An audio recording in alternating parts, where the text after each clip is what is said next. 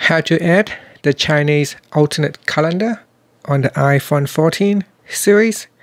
First, let's go back to the home screen by swiping up at the bottom of the screen.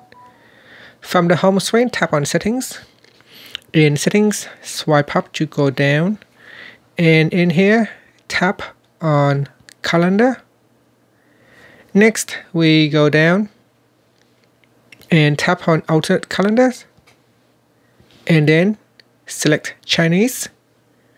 And then tap on the back key to go back to Settings, or swipe up to go back to the home screen. Now open up the calendar app and you should see the alternate Chinese calendar in here. And you can see below the actual date at the top, below that date is the Chinese calendar. And that's it. Thank you for watching this video. Please subscribe to my channel for more videos.